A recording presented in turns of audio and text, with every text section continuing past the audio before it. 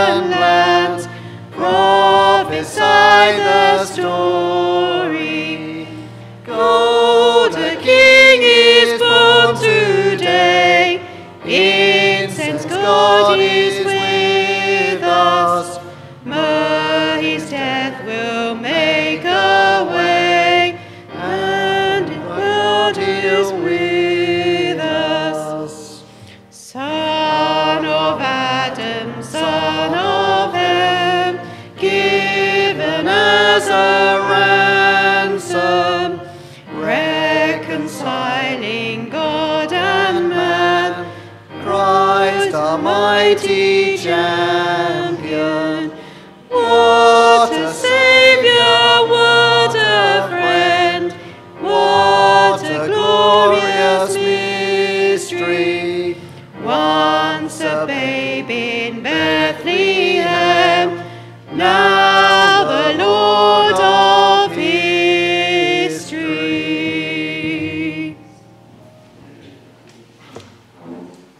Excellent. Well, let's turn to our loving Heavenly Father and let's turn to him in prayer. Dear loving Heavenly Father, we thank you so much for the joy of this time of Advent as we remember again the coming of our Saviour. Thank you for that babe born in Bethlehem that is now the Lord of history. And Father, as we think about the coming of the Lord Jesus, we are filled with wonder that that baby in the manger was truly God with us. The one who flung stars into space was the one who came to live among us, who came to live amongst those of us he'd created, to come into our world with all of its mess and all of our sin, not to condemn us, but to save us. And Father, we thank you so much as we meet this morning for the Lord Jesus. Thank you for your great love to each one of us in sending him. Father, we thank you for that great love that you set upon us even before the creation of the world. We thank you for that great plan of salvation. And Father, we thank you for your faithfulness. Thank you for the way that we can depend upon you day by day, that you do not change. We thank you that that love that you set upon us before the creation of the world is an everlasting love. It's a love that will never let us down. It's a love that we can know will last for all eternity. Father, we praise and thank you this morning for your great compassion on us too. Lord, we recognize that we don't deserve your love. But Father, we thank you that you are a God who does not treat us as our sins deserves. And Father, we thank you that we can be here this morning. We thank you for each person and for each family represented here. And Father, we thank you that you know us and you know all about us. And we thank you that you care for us. And Father, we pray that as we meet this morning, that you would speak to each one of us and that you would encourage us and help us, we pray. And Father, as we meet, we pray that we too would encourage one another. Father, please help us to encourage one another to love and trust the Lord Jesus day by day. And Father, we pray that you would help us to spur one another on even as we meet and as we talk afterwards, that you would help us to spur one another on to love and good deeds. Heavenly Father, we want to remember also this morning those who are not able to be with us this morning. Father, we think of some perhaps because of illness or because of age or because of their circumstances are not able to meet with us. Father, we pray that they would know your presence in a very special way this morning and that they would know your love and your guidance and help in their lives this morning, we pray. And we ask all these things in Jesus' name. Amen. Amen. Well, it's great to see some younger ones amongst us this morning. And I think I've been coming for a number of times to you here. And in the past, I've discovered a number of things about you here at Potton. I've discovered that you are very good at identifying all sorts of pictures, particularly those that have got Star Wars characters in them. I've discovered that you're quite good at solving puzzles. You know a lot about the Easter story. And like all good folks of Bedfordshire, you prefer Brussels sprouts to chocolate.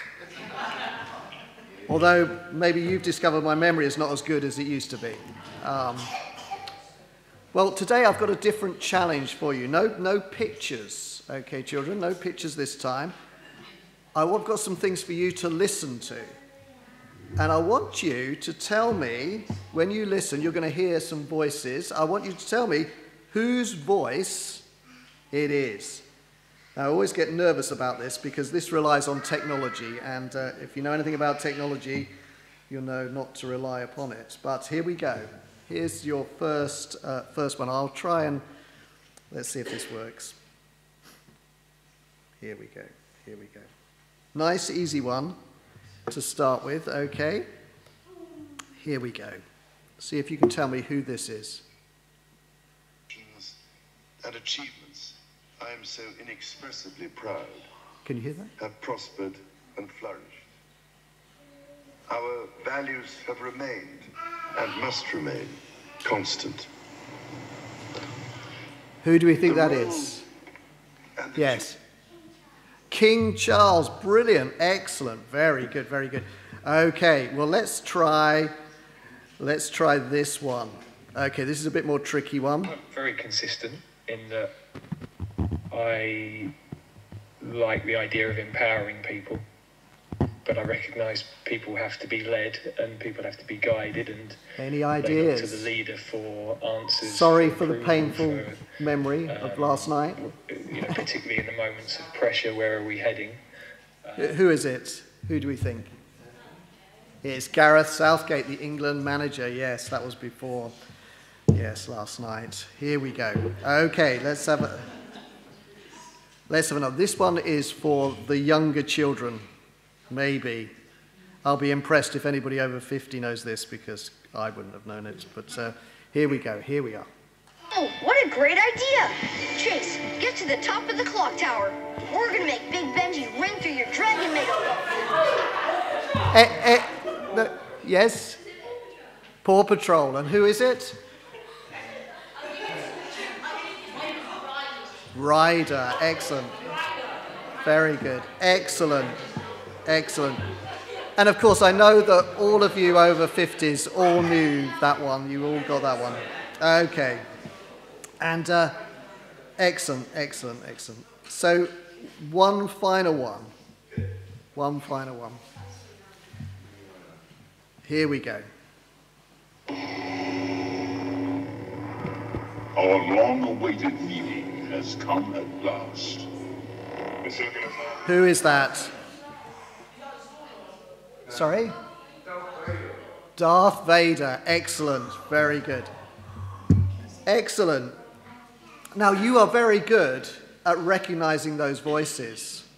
You are very, very good. You heard their voices and you recognize them. And that reminds me of something that Jesus once said. And perhaps we could have it up on the slide. Let's see how this works. Oh, look, that's very small, isn't it? Oh, goodness. This is going to be an eyesight test for you. But this is what Jesus once said. He said, the one who enters by the gate is the shepherd of the sheep. The gatekeeper opens the gate for him, and the sheep, what do the sheep do? They listen to his voice. He calls his own sheep by name and leads them out. When he has brought out all his own, he goes on ahead of them, and his sheep follow him. Why do they follow him? Because they know his voice, because they know his voice. And Jesus, in that same passage, went on to say that actually he is that shepherd. I am the good shepherd. I know my sheep, and my sheep know me, just as the Father knows me, and I know the Father, and I lay down my life for the sheep. Did you notice that just as you recognize those voices, so Jesus said that sheep that belong to a shepherd recognize his voice, because they recognize his voice when he calls their name and they follow him. And Jesus said he is just like the shepherd, and he is the good shepherd, so that those who trust and believe in him also, like the sheep, listen to his voice. And when they recognize it, they follow what he says to them. Now, there's some voices that we listen to, you wouldn't want to follow them, would you? I don't know if Darth Vader said to you, would you come over here? I don't think I'd want to follow and what Darth Vader was saying. But Jesus is the one who we can trust. He is the good shepherd. We hear lots of voices, lots of people telling us things, but the one above all that we can trust is the Lord Jesus. He loves us, and he wants us to know him and to follow him, because there is no one better in the whole world to listen to and to follow.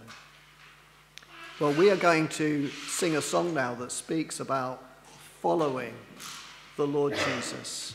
So let's, as the music starts, let's stand and sing together.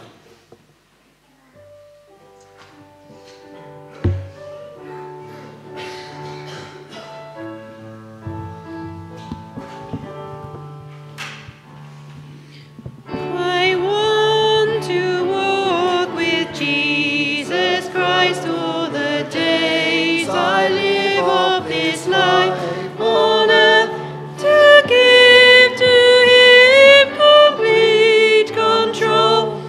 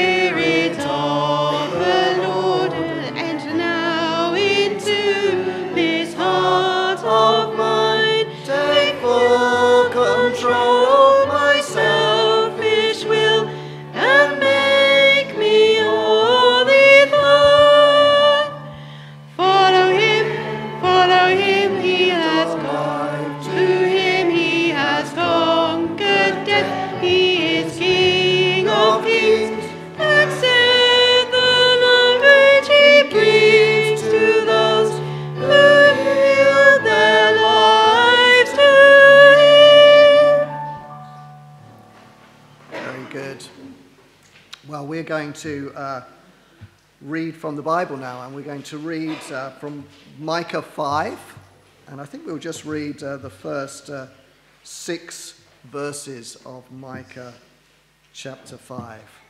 So if you do have a Bible, this is where it gets much easier if you use an electronic device, because it's much easier to find Miccah. But if you've got an actual Bible, then it's between Jonah and Nahum. Brilliant. Page 778 in the church Bibles. Thank you. That's great. Miccah chapter 5, verse 1. Now muster your troops, O daughter of troops. Siege is laid against us. With a rod they strike the judge of Israel on the cheek.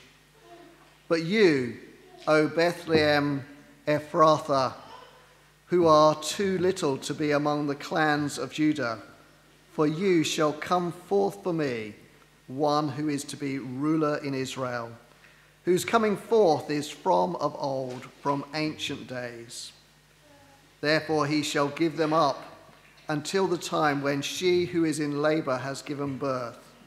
Then the rest of his brothers shall return to the people of Israel.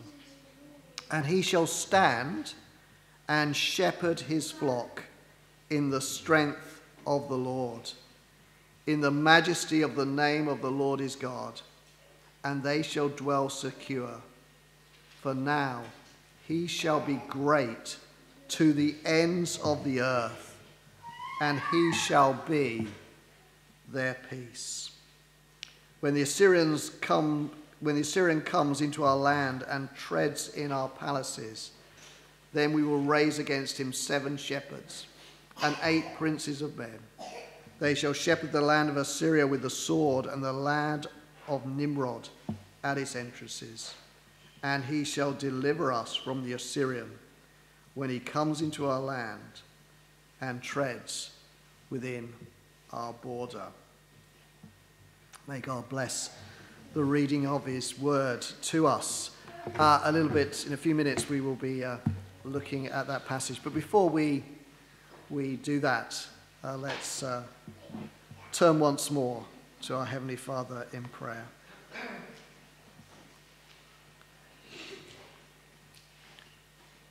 Heavenly Father, we thank you that you are good. We thank you for that reminder of that you, the Lord Jesus, is our good shepherd. We thank you for the way that you provide for us and care for us.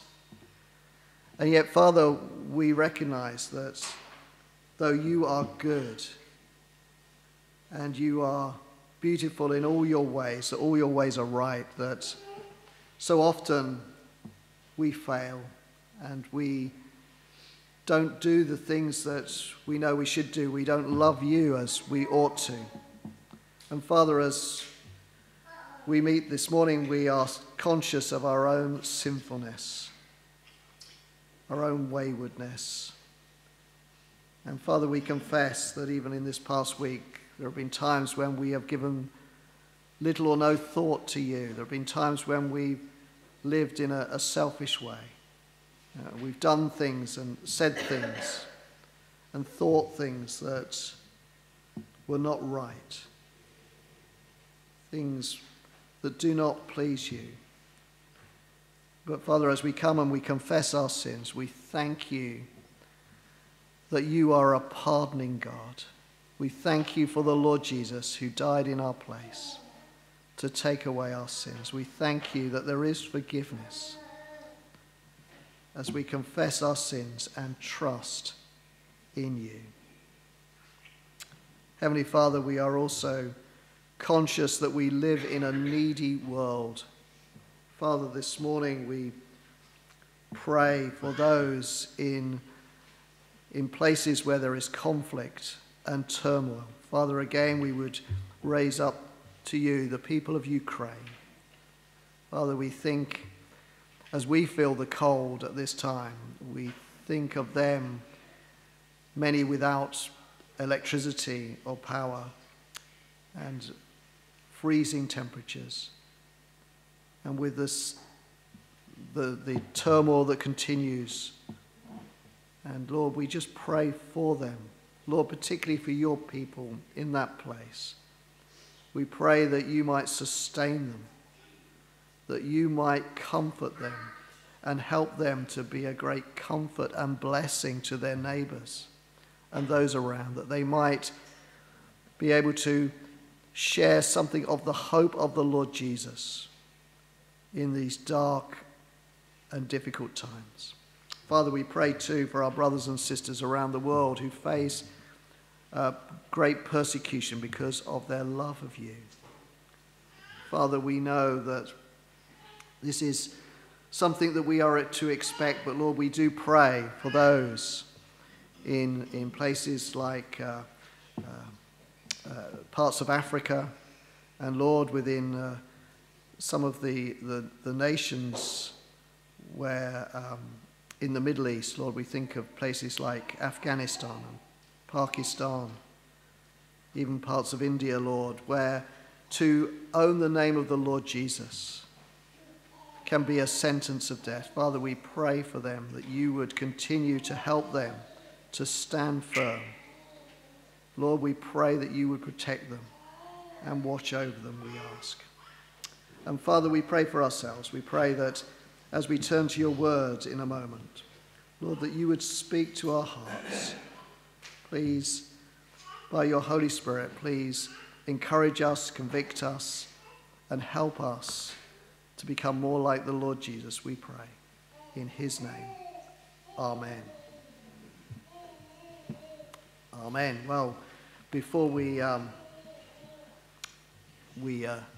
look at the word together, we're going to sing once more, and we're going to sing this song from the breaking of the dawn. And the last verse says this: hope that lifts me from despair, love that casts out every fear, as I stand on every promise of your word. Let's sing and remember the great promises that we have in God's word. Let's stand and sing together.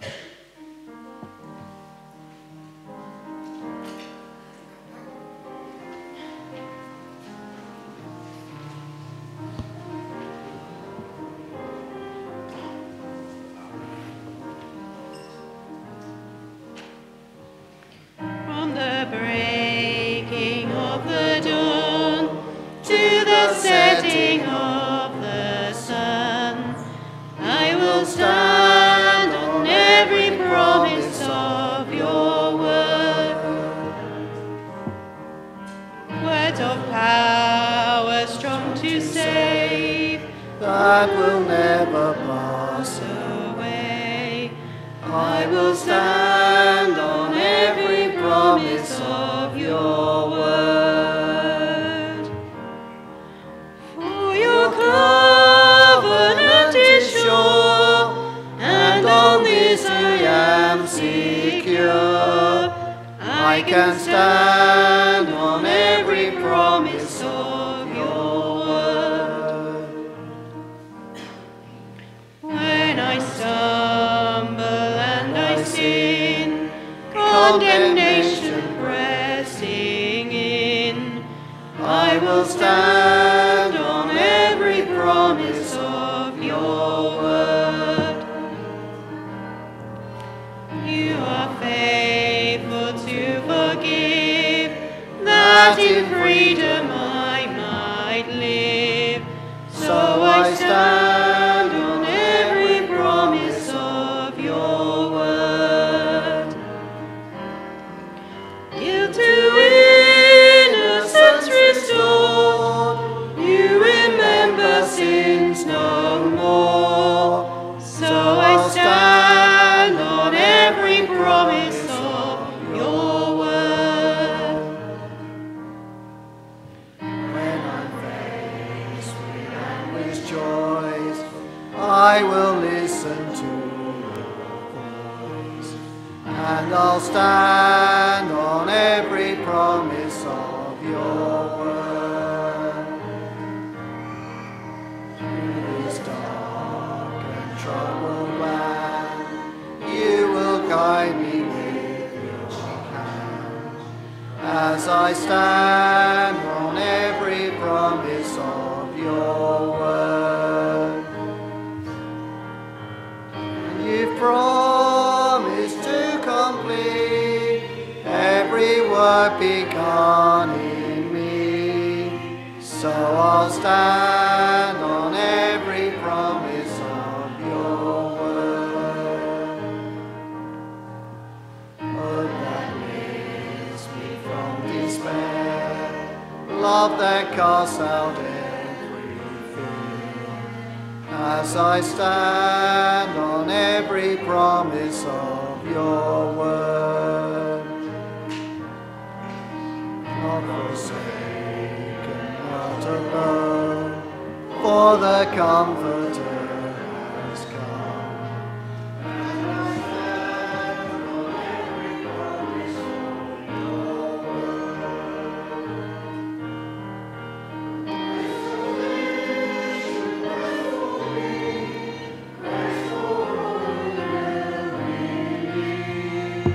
We will stand on every promise of your word.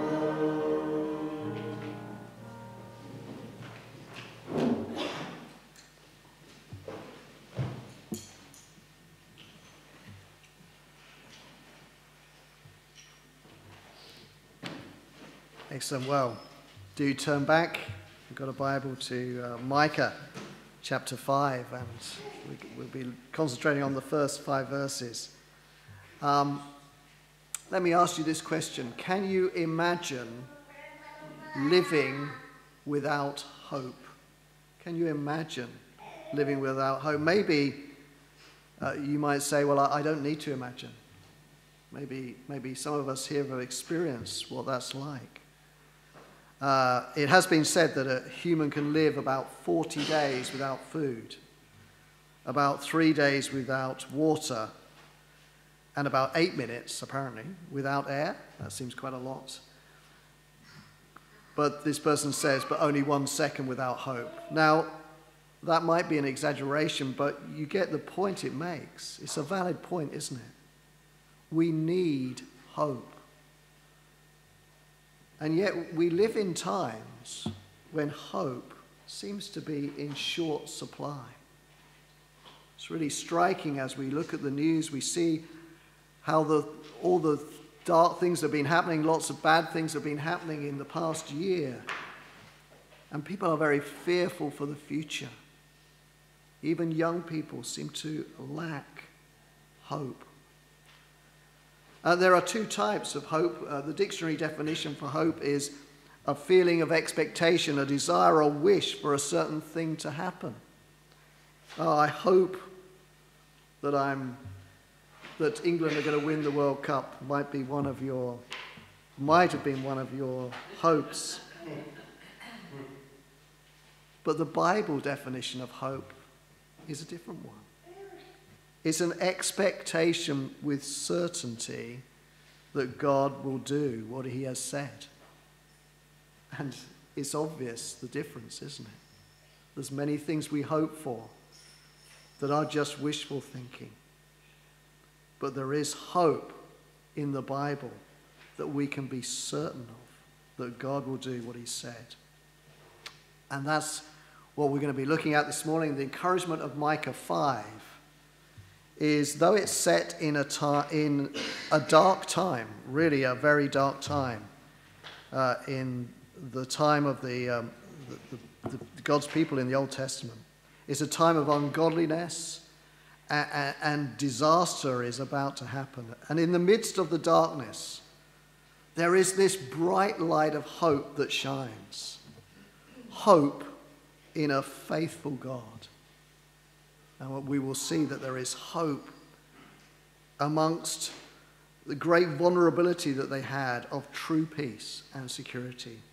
Now, of course, these are words that we will recognize, I'm sure familiar to us from those services of 9 lessons and carols. But I think it would be true to say that apart from those carol services, Miccah is probably not a book we are overly familiar with. Miccah was one of the 4 great 8th century BC prophets. And I won't ask you to name, I'm going to tell you the other name of the other three, because I'm not sure I would have known this, but the others were Hosea, Amos, and Isaiah. So those four were around at the same sort of time. And in Micah's day, God's people, Israel in the north and Judah in the south, had both turned away from God. Instead of being distinct shining lights, showing the world what it meant to love and trust the true and living God, well, they'd just become like all the other nations around them. And they'd built altars and idols of false gods and were worshipping them. The rich exploited the poor. The powerful took whatever they pleased, defrauding others of even their homes. Dishonest practices prevailed everywhere. Her leaders and priests didn't judge or teach what was right, but they taught and judged according to what bribes they received and who was paying them. Even prophets were only telling people what they wanted to hear.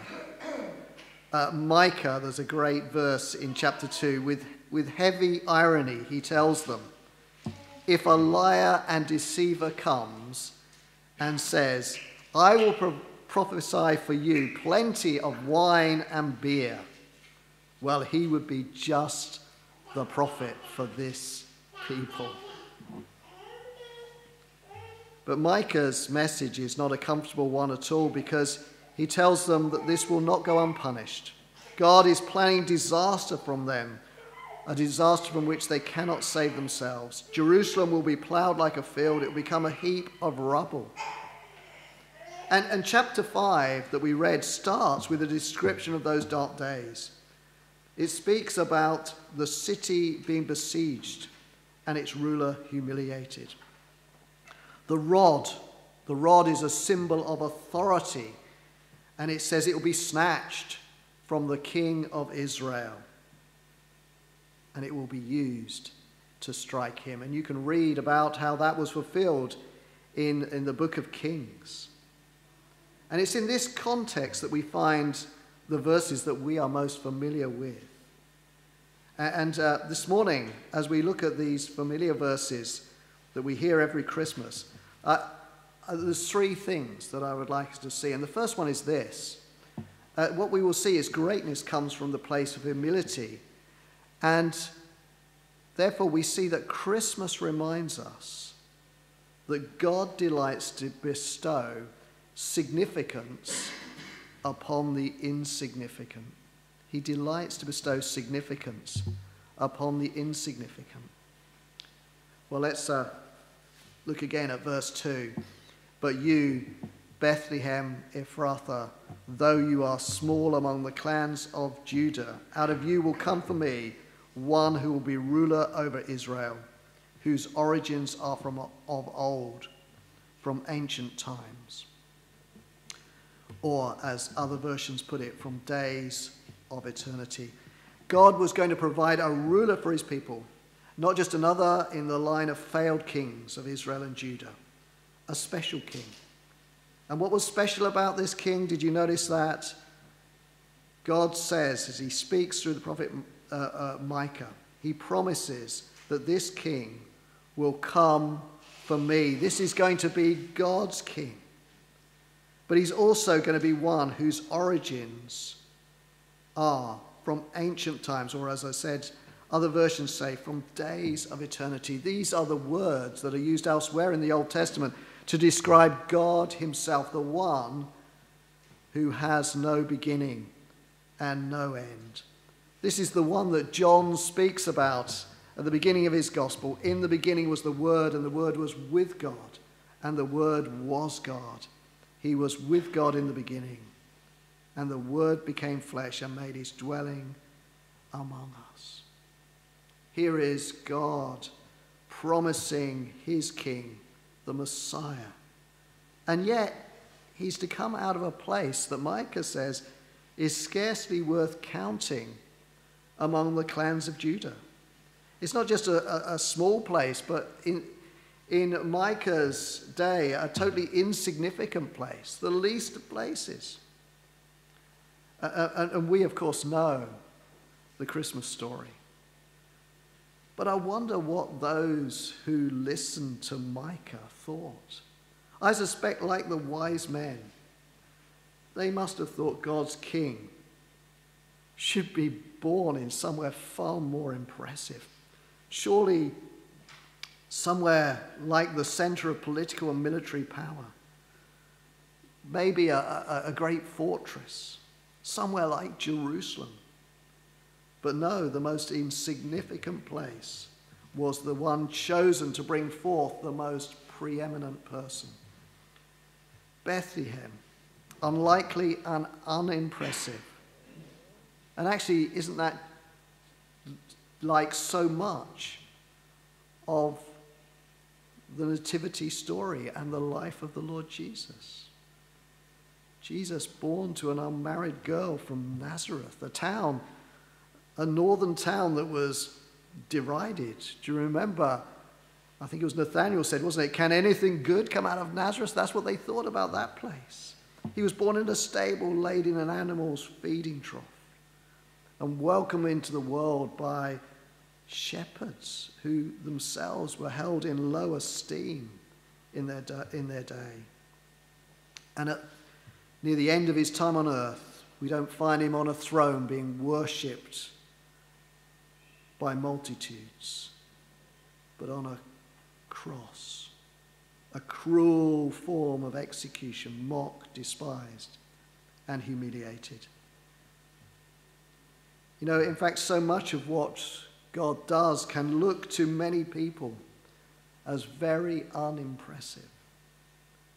But if we look again, we see that greatness comes from the place of humility. God works with the humble, but he opposes the proud. He lifts up the humble in order to magnify his grace and mercy. And in choosing Bethlehem over Jerusalem, God illustrates the true nature of the good news that comes through Jesus. If you think about the other world religions and even the sort of secular philosophy that we hear today, they appeal to the strong. They appeal to those, to people to strive to pull themselves up to the mark, to recognize their inner strength to achieve whatever their dreams may be. There is that sense, well, you need to do it and you can do it. But Jesus, in contrast, says, I've not come for the strong. I haven't come for the healthy, but for the sick. Not for those who think they're already good enough or could be good enough, but those who recognize they are weak, that they are sinners and all they can cry out for is mercy. Jesus alone says, I will save you, not by what you do, but through what I have done. However much we've messed up, if we admit it and repent, Jesus offers forgiveness and acceptance into his family. You see, God delights to work in the lives of people like that, the weak and the lowly, the humble. God chose insignificant Bethlehem to be the birthplace of his dear son.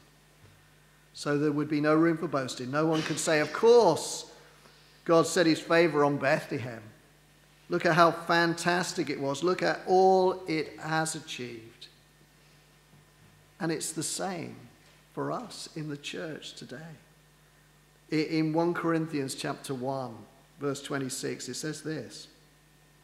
Brothers, think of what you were when you were called. Not many of you were wise by human standards. Not many were influential. Not many were of noble birth. But God chose the foolish things of the world to shame the wise. God chose the weak things of the world to shame the strong. He chose the lowly things of this world and the despised things and the things that are not to nullify the things that are, so that no one may boast before him.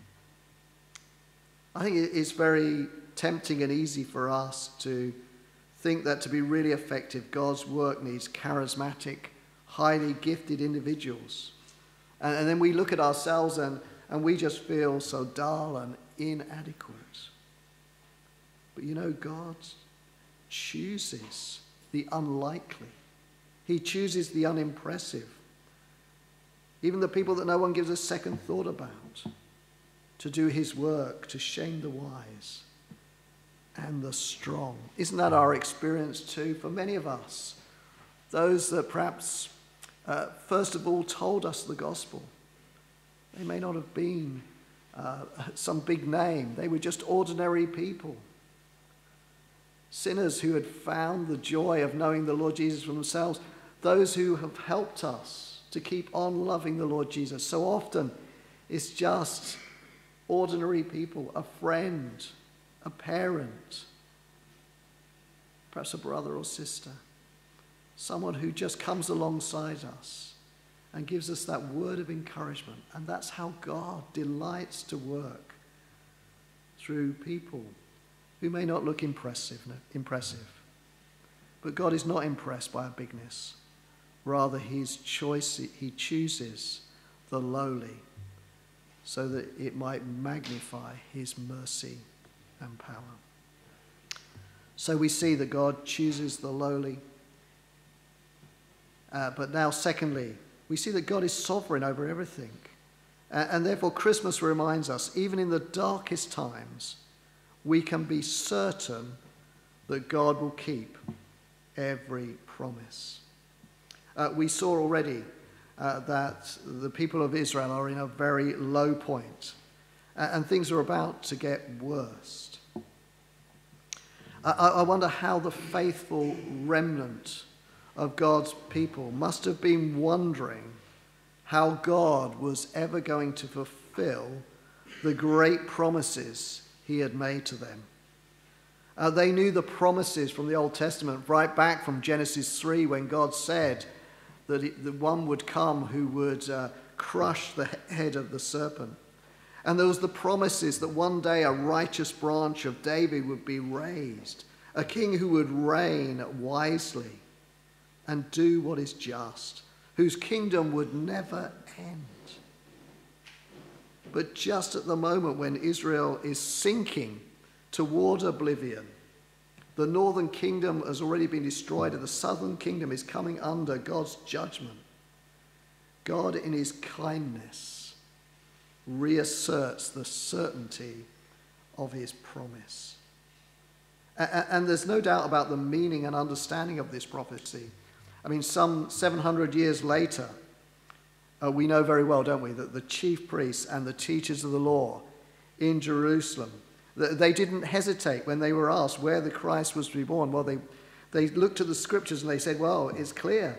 In Bethlehem in Judea, they replied, for this is what the prophet has written. It was clear. Now, of course, Jesus' mother Mary and his adoptive father Joseph were both descendants of David. But they lived miles away from Bethlehem, right up in the north, as we've said, in Nazareth, where Joseph was a carpenter. And for but one thing, Jesus would have been born in Nazareth.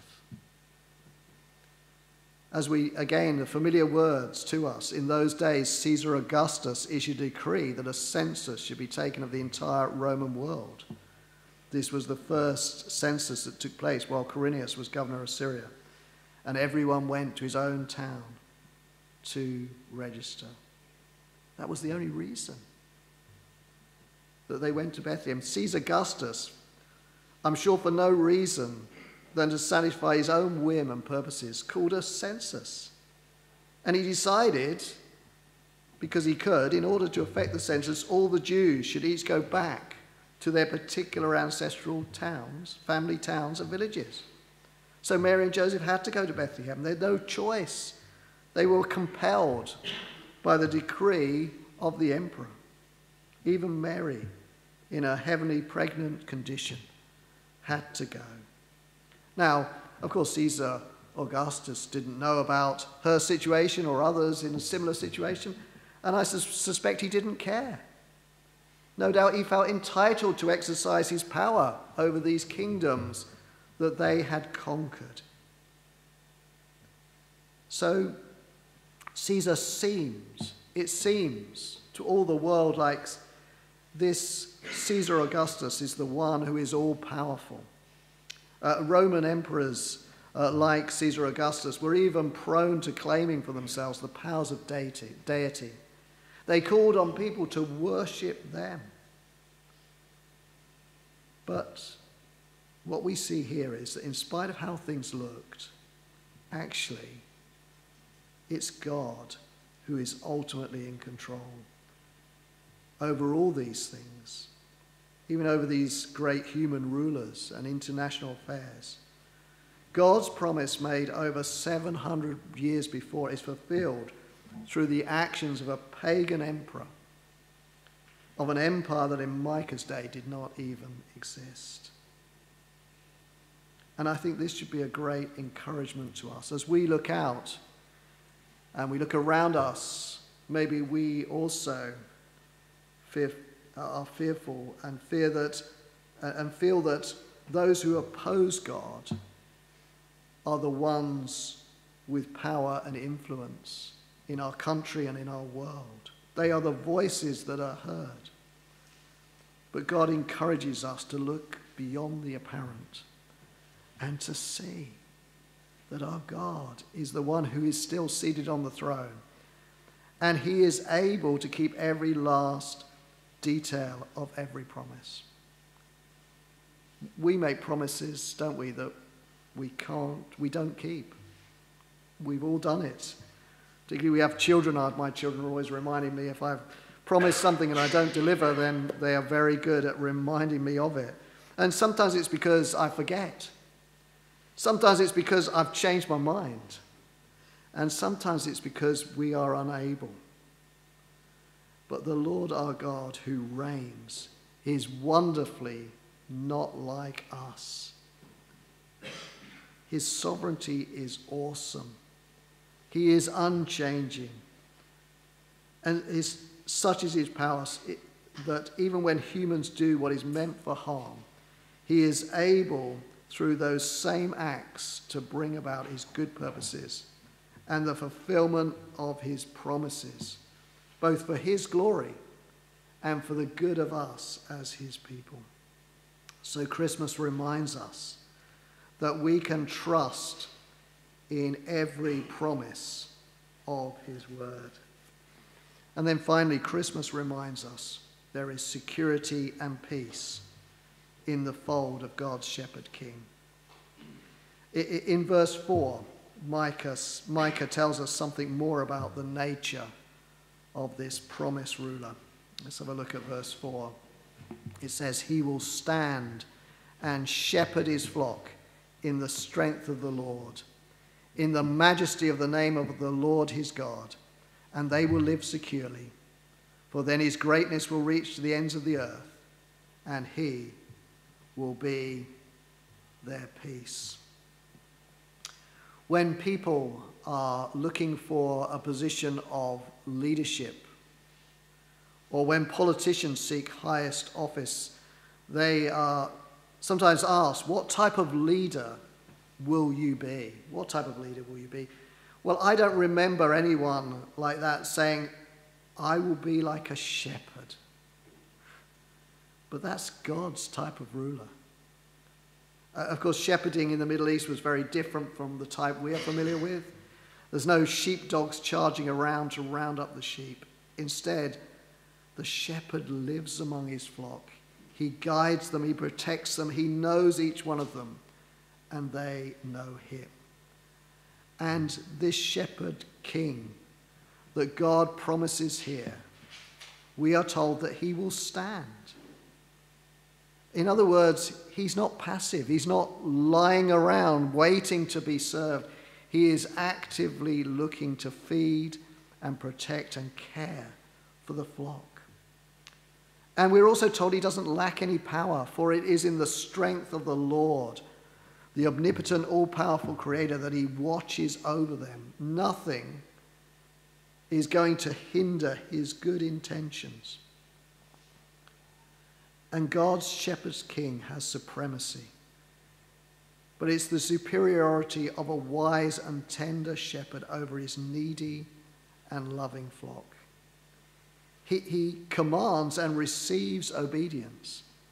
But it's the willing obedience of those of sheep who know that they are well cared for, that they are loved, and therefore their obedience is given joyfully to their beloved shepherd, whose voice they know so well. And of course, as we thought earlier with the children, Jesus is that shepherd. He is the good shepherd. He is good. How beautiful the Lord Jesus is when we think about his rule and the way that he leads, compared with so many human leaders that we know of and encounter. How beautiful he is. How attractive is his reign and his rule. And therefore how good it is to live under his rule. Well, verse 4 tells us two more things that, that we can have through God's promised ruler, through this promised shepherd king. And that is security and peace. And they will live securely, for then his greatness will reach to the ends of the earth, and he will be their peace. Within the fold of the shepherd king, absolute security is assured. Nowhere that those who are in that fold, nowhere they go, will be unsafe, because his rule will be a universal one. They will reach to every part of the world. He is in complete control, and therefore those who are in his fold are completely secure. Jesus, the Good Shepherd, has defeated the enemies, the great enemies of his people. He's defeated sin and Satan and death.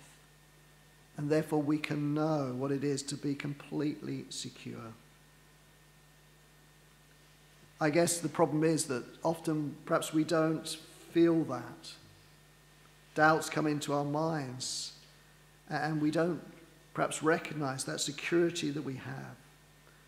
I think there's a great hymn that reminds us just how secure we are.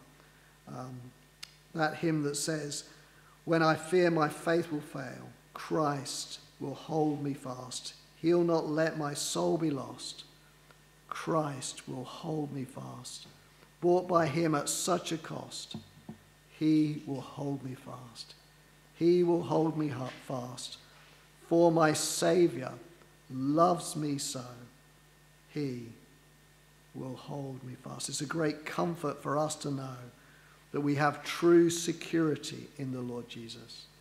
But I think there is also a challenge for us here as well. Do we live as those who know that security? We know very well how people behave when they feel insecure. If we feel insecure, then we are tempted to boast about and perhaps big up ourselves and tell people about our list of achievements. Vulnerable leaders tend to blame others for failure. But if we love and follow the Lord Jesus, we have a great security that the world doesn't know. And shouldn't that mark us out as distinctive in the way that we live? I wonder, do those we live and work with, or even lead, whether that's in the home or in the work situation, do they see the difference that great assurance we have in Christ makes to us? That our security is not in what we have done, but what Christ has done for us. Well, Christmas reminds us of the true safety and security that we have in the Lord Jesus, but it also reminds us of the peace that he brings. And in those verses it says, he will be their peace. John F. Kennedy once said, "What kind of peace do we seek? Not the peace of the grave or the security of the slave.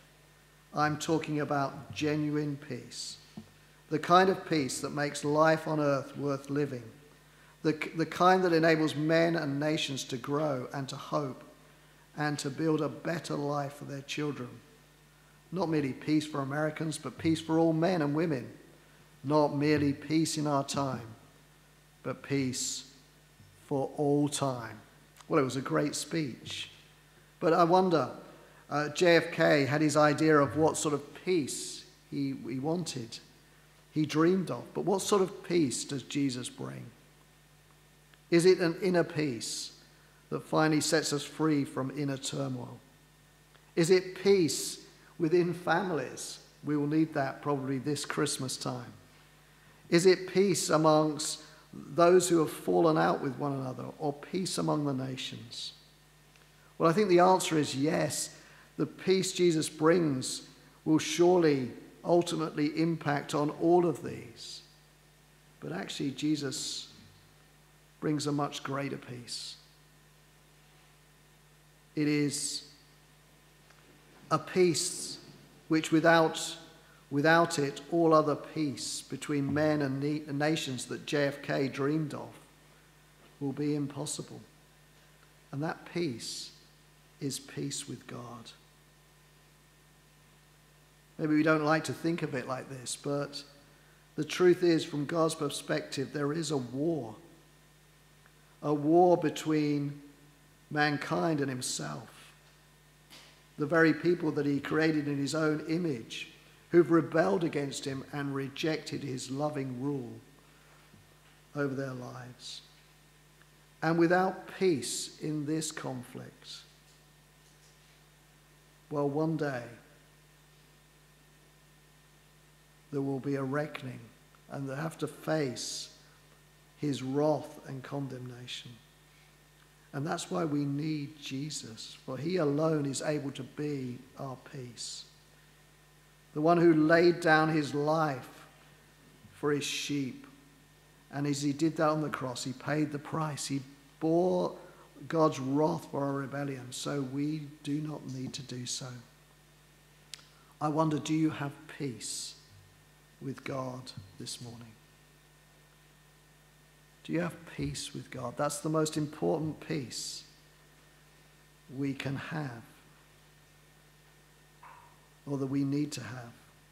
And to know this peace, we start by admitting that conflict between us and our Maker, admitting that it's our fault that we've lived for ourselves, and we've written the one we owe our lives and every good thing.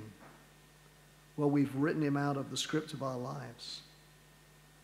But the wonderful thing is that if we admit that, and if we ask him to forgive us and to make Jesus' death count for us, he will do that. He will wonderfully forgive us, and instead of being his enemies, he welcomes us into his family, into the fold, where we can enjoy both peace and security. That is the wonderful good news, that Jesus is our peace. But as we finish, there is also a challenge, I think, here as well. If you know that peace with God, can I ask you, are you a peacemaker?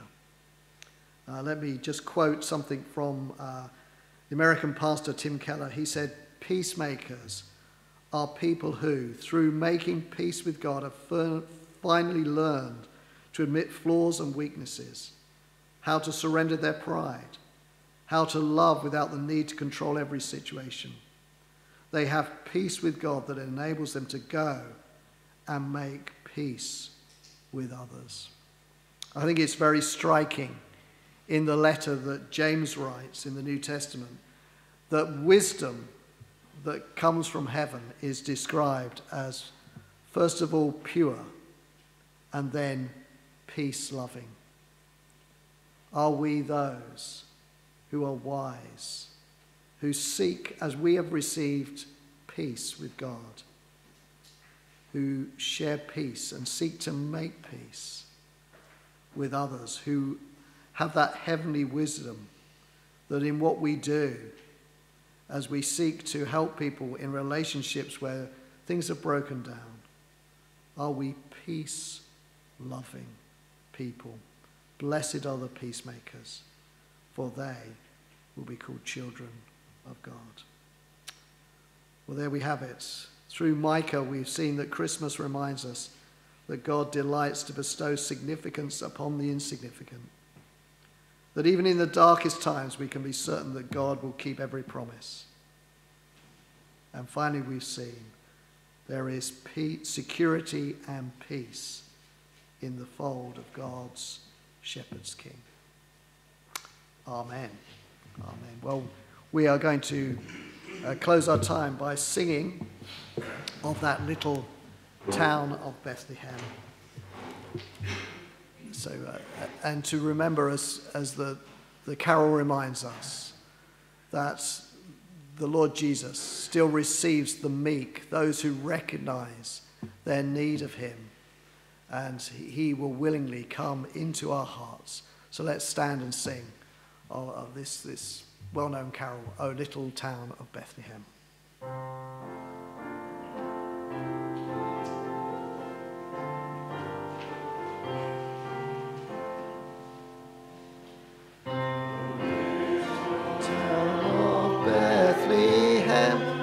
Still we see you lie. Sweep the silent stars go by.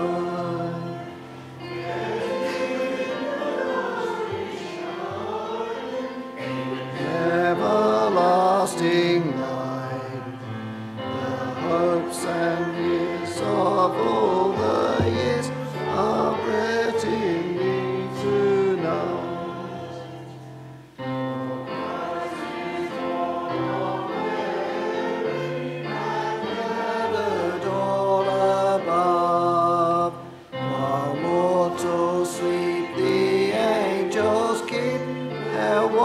Of wandering love, morning stars together proclaim the holy birth, and praises sing to God the King, and peace to men on earth.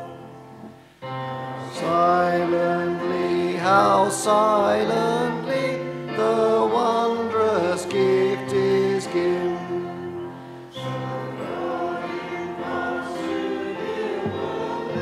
The blessings of his hand. No ear may hear his coming, but in this world of sin, where meek souls will receive him still, the dear Christ enters in.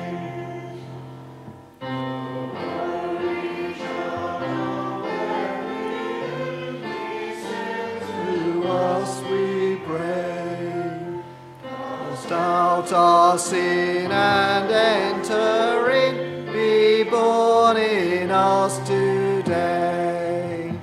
We hear the Christmas angels, the great glad tidings tell.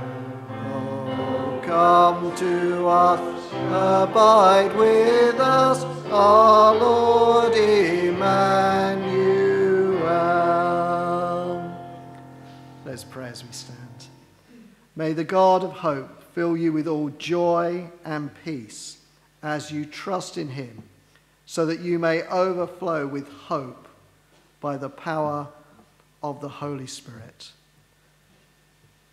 Dear loving Heavenly Father, we thank you for what we have learned from Miccah. We thank you that you delight to use the lowly and the humble. And we thank you that we can trust in you in each and every situation that we find, that we can trust in your promises, that we know you will never let us down. And Father, we thank you for the security and peace that we have if we trust in the Lord Jesus. Please help us as we go into another week. Please help us to be those who live knowing that we are secure in Christ. Please help us to be peacemakers in the world around us, to those that we meet and work and live amongst, we pray. Please help us, we ask, in Jesus' name. Amen.